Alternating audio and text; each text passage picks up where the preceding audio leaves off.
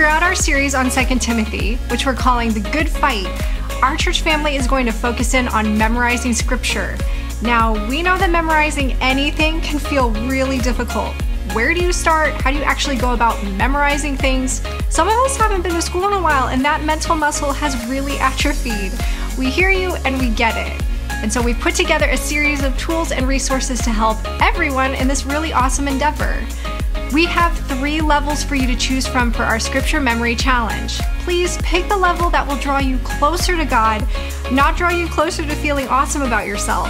If level 1 will help you meditate on what you're memorizing, then pick that one.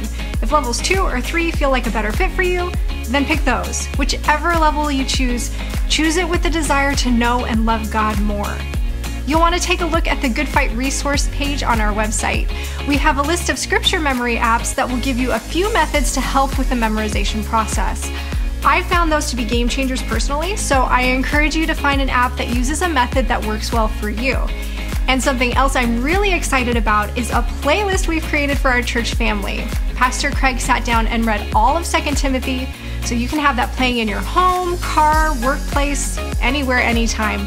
But we've also created individual tracks for all 3 levels for every week of the challenge.